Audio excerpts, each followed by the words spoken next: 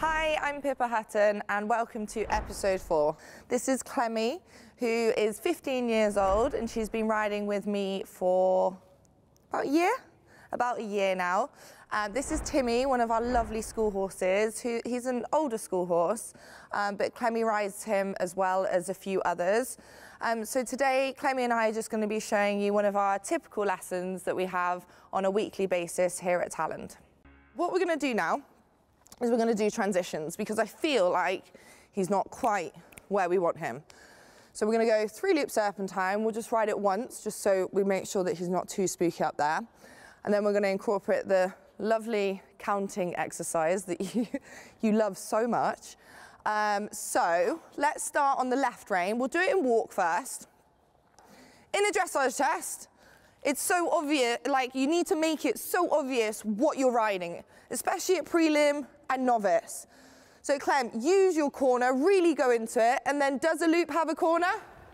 No. So now ride from A to F. No, Clem, not in the corner. Good cow.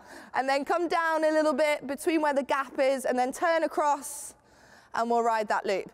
So really at prelim and novice, when you're riding your 20-meter circles, and I think we've done it on another episode, and you're riding your 3-loop serpentines and your half circles, you've got to make it really obvious what you're riding because so many times, often when I've been judging a novice, I don't know whether they're about to go large or whether they're about to ride a 20-meter circle because they go so close to their corner and then they turn and I'm like, oh, it is a circle that you're riding. So you've got to ride the diamond shape and make it really clear what you're doing. Good gal.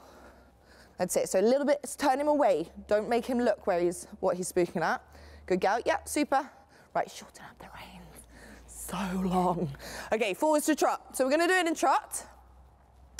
So the reason we're doing this exercise, the 3-loop serpentine, is such an original and I love it because you've got the changes of bend, the changes of, obviously she needs to be changing her diagonal as well. And again, same principle. I always teach my clients to change nearer the end after the center line when they are actually changing bend, direction and balance. So about now, she should change it. Good girl. And then turn, and we'll just keep him. When you get to the left turn, make sure you got loads of left bend so we can't see what he's spooking at. Ooh, or just exit the arena. Good girl, forward to trot. More left bend, super. And then right hand down to maintain the roundness. Good girl, brilliant. Right, we're gonna now ride some transitions, okay? So it's a great exercise that you can use with kids, and also I use it with adults. If they can't count, then it can be quite frustrating. However, Clemmy, you're going to ride 5 walk steps over the center line. No more, no less. So turn, turn. Use your body weight, press on your stirrups, sit deep. 1, 2, 3, 4, 5, 6. Clemmy! Yeah. So it's a great exercise because Timmy clearly isn't in front of the leg, or Clemmy can't count. I'm not sure which one it is. Sit deep, press. 1, 2, 3, 4, 5, 6. Okay, so we'll do, keep going. Good girl, left leg. Reins are really, really long. Let's shorten them up. Otherwise, I'll have to put a knot in them like I do with the little kids. Good girl. So inside bend, just watch his quarters aren't sitting in there. So think shoulder 4 feeling like we've done sometimes. It was, good girl. So we're going to go 7 steps this time, Clem, and I don't want any more. If you do any more, I'll have to take the stirrups away. Good girl. So sit, press, talk to him. 1, 2, 3, 4, 5. You cheated. She cheated then. That was not fair. 7.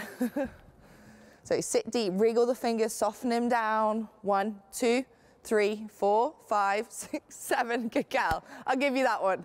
And rounder. Go on, kicking forwards. Be confident. Change your diagonal. Good. Right, go large. So that is a great exercise to use.